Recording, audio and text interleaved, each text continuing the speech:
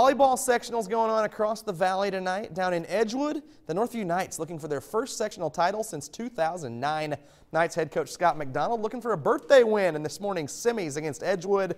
Northview already up a set. Coach's daughter, Madison McDonald, making that wish come true. She sends it shooting into the back row for the point. Later in the set, Taylor Hess back to serve. Look at that missile. Way too tough to handle. Look at the emotion on the face of Hess. Knowing Edgewood, there's the big test in this sectional. How fitting is it that the Knights star Shelby Morris gets to finish it off? Morris's serve roped off the defender. That's a win for Northview. They beat Edgewood 3-0 in the semis. Then the Knights rolled over Brown County in the championship tonight.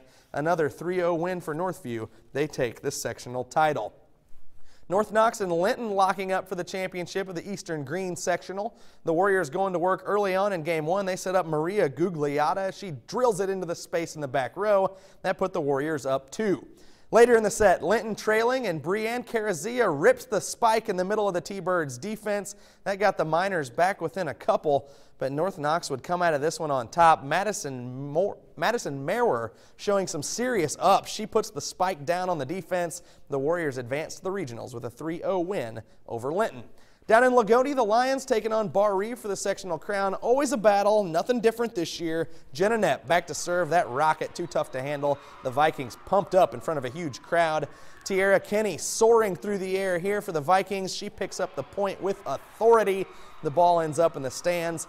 Down 2 sets already, Christina Ziegler leading the Lions here with a great spike. They would take Game 3, but Lagodi falls 26-24 in Game 4. They can't force a Game 5. Bar Reeve wins a good one. 3-1 the final. The Vikings sectional champions.